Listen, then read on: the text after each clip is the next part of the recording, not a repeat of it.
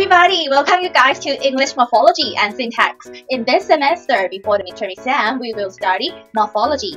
And then after the midterm exam, we will study syntax. So let's get started with morphology first.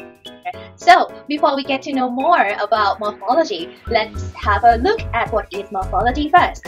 Morphology is the study of word form or word formation.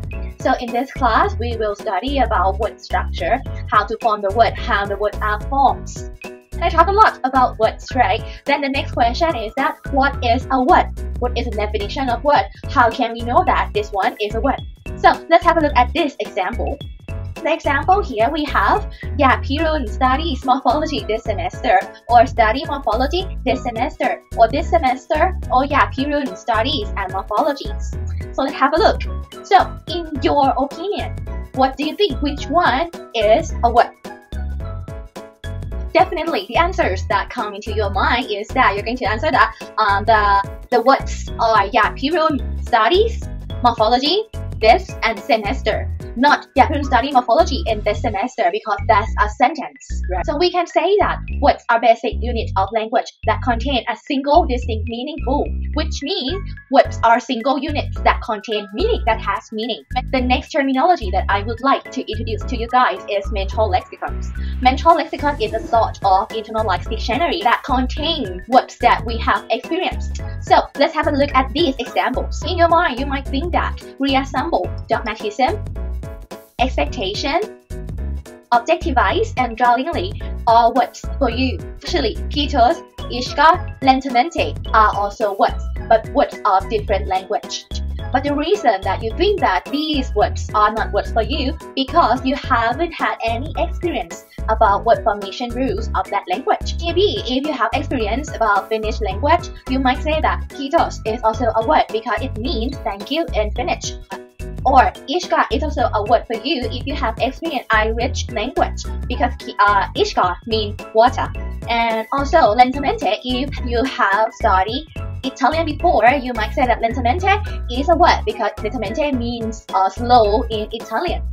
So that's what mental lexicon talks about. To recap again, mental lexicon talk about the internalized dictionary in your brain. So it's gonna record the word formation rules that you have experienced. So in some cases, you think that this construction is not a word because you have never experienced that word formation in that language before.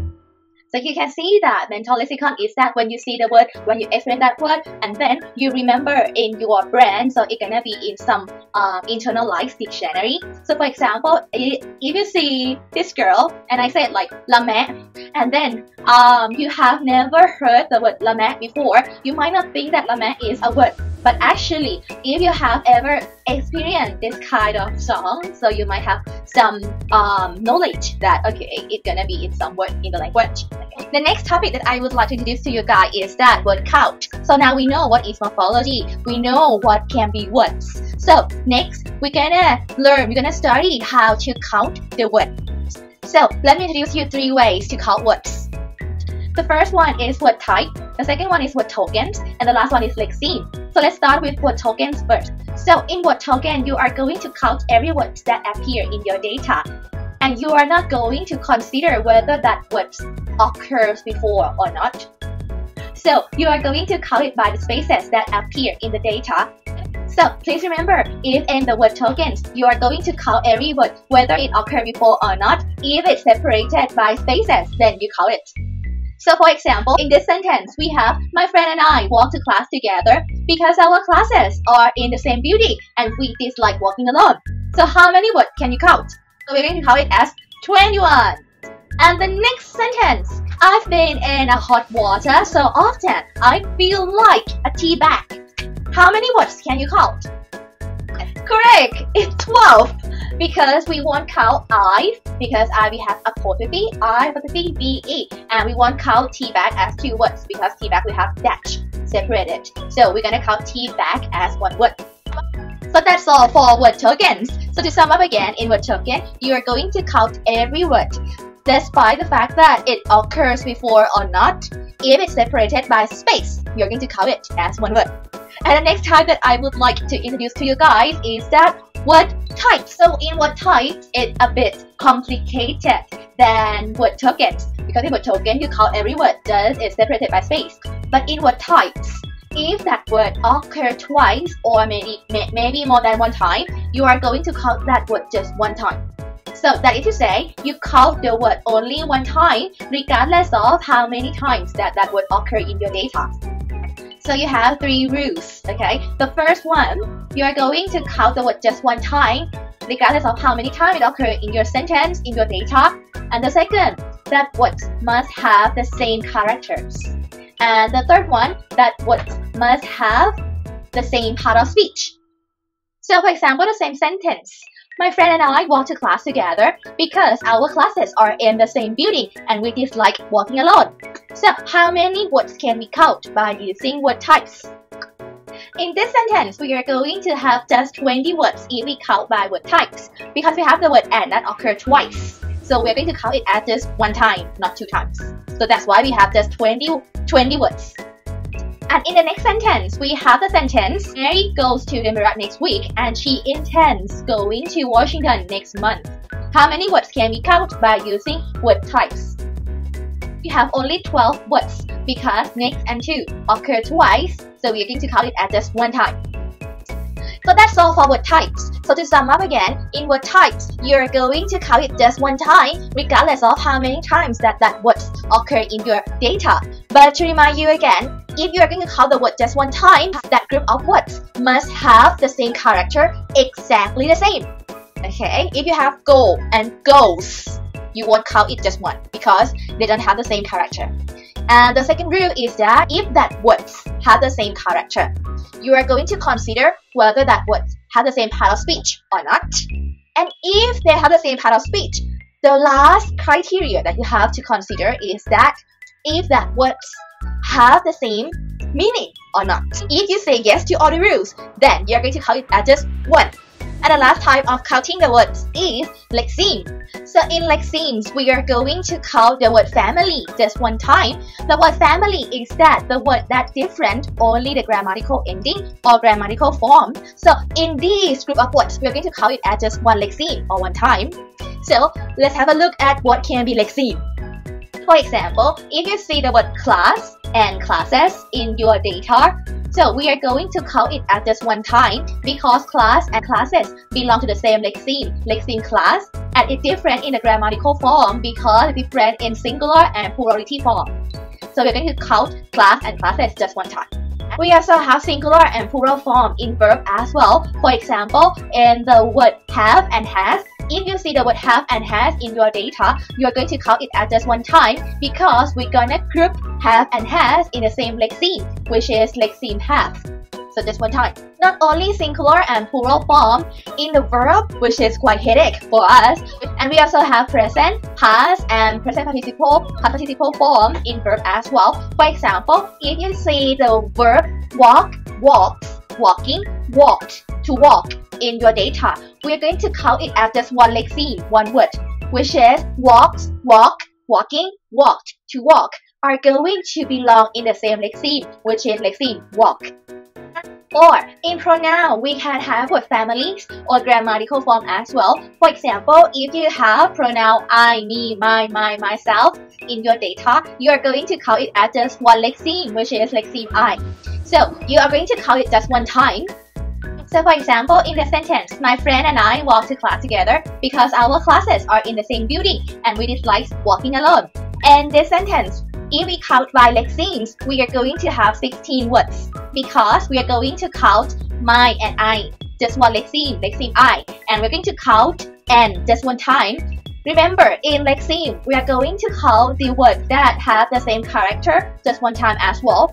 And then we are going to count walk and walking just one time again because it belongs to the same lexeme. It's just different, only the grammatical ending. And also classes and class one time. And the last one, our and we, which is a pronoun. We're going to count it as just one lexeme we. So basically, in total, we are going to have 16 words in this sentence. And in the next sentence, Mary goes to the Emirates next week and she intends going to Washington next month. How many words do we have if we count by lexeme? And yes, we have just 11 words if we count by lexemes, because okay, we have marry one, and we count goes and to go just one time because it's different in grammatical ending. Goes is present form, to go is infinitive form. And then we count two one time because it occurred twice. And the last one we count Edinburgh as the fourth word. And then we count next two times, just one, okay. And then we count week, 6 and 7 and 7. And then we count she, not 8. And then we count intense, 9. Work, no, tense, intense, 9. Tense, 9. Washington, 10. And then the last one is month, 11. So basically we have 11 words here. So to sum up again, in lexemes, we are going to count the word that difference by grammatical endings, or what we say lexeme just one time. And the second one is that if the word occurs twice, we also count it at just one time as well. So to sum up again, there are 3 ways to count the words. The first one is word tokens. In word tokens, you count every word like in Microsoft Word. So every word that's separated by spaces, then you count it just one time, and which is a which is the easiest way to count the word, which is word tokens. And the second one is word types. In word types, you are going to count the word just one time, regardless of how many times that words occur in your data. So if the word has the same character, exactly the same character, and if the words have the same meaning, same part of speech, then you count it just one time. And the last one, which is the most complicated one, which is lexeme. In lexeme, you are going to count the word one time if that word belongs to the same word family or belong to the same lexeme. For example, I, me, my, myself, just one time, or class, classes, just one time. The next topic that I would like to talk about is morphemes. Morpheme is the smallest meaningful unit in the language that has meaning. As I told you before, meaningful means a lot of meaning, has meaning in that. The example of morpheme, for example, dog, one morpheme, book, one morpheme, tea, one morpheme. So this word has one morpheme. So there are 2 types of morpheme, which are free morphemes and bound morphemes. Free morphemes is a morpheme that can stand alone and have ability to be a word by itself. For example, dog, mountain, yellow, they are all free morphemes. And the next type is bound morphemes. Bound morphemes such as re, ness, teeth, s. This kind of morpheme cannot stand alone by itself. As its name, it has to be bound with a free morpheme to be a word, to be a complete word. In a bound morpheme, we can separate it into 2 types, which are inflectional bound morpheme and derivational bound morpheme. Inflectional bound morphemes is the type of morpheme that if we add it to the word, it's the only thing that is going to change and it's going to affect the word is that it's going to affect the grammatical ending. So for example, we can find inflectional bound morpheme in the case of possessive adjective apostrophe s. Like, for example, the chair's leg is broken. So apostrophe s here is the inflectional bound morpheme and it affects the grammatical ending to carry the possessive meaning. Or Joey runs faster than Betty. So the inflectional bound morpheme that we have in this sentence is ER. ER is inflectional bound morpheme that we add to denote comparative grammatical meaning of this sentence. And the second type of bound morpheme is derivational bound morphemes. Derivational bound morpheme is the morpheme that we add to the free morpheme to change the meaning of the word or to change the part of speech, or it can change both. So for example, we have the word unkindness. Unkindness, we add derivational bound morpheme ness into the word to change adjective kind into the noun kindness. And we also add the derivational bound morpheme un to change the meaning from positive to negative. So this is how derivational bound morpheme works. And the next new term that I would like to introduce to you guys is stem. Stem is a really new term that you have never experienced in Introduction to Language and Linguistics. So what is stem actually? Stem is any item that before attached by the inflectional bound morphemes. So be careful. The difference between stems and base is that stem focus only on inflectional vowel morpheme. But if you would like to look at base care for both inflectional vowel morpheme and dilutional vowel morphemes. So come back to stem. In stem, if you would like to analyze stem, you just cut the last inflectional vowel morpheme out, and then you got stem. Which means not every word has stem, because not every word that we are going to add inflectional vowel morpheme, right? So for example, for the word like formalizes. In the word formalizes, if you would like to analyze stem, you just cut the last inflectional vowel morpheme out. So in this word, we have the morpheme, the free morpheme form AL and ISE and S, which is inflectional vowel morpheme, right? So we just cut it out, and then we are going to have stem, formalize. So for example, another example, the word presentation. In this case, if I ask you to, okay, can you analyze stem for me? Nope, we don't have stem in this case, because presentation, in this word, we don't have inflectional vowel morpheme. So this word doesn't have stem, only base. The base of presentation is, yes, present, because we cut shan out, which is the last vowel morpheme. So that's all for this chapter. See you again next week. Bye!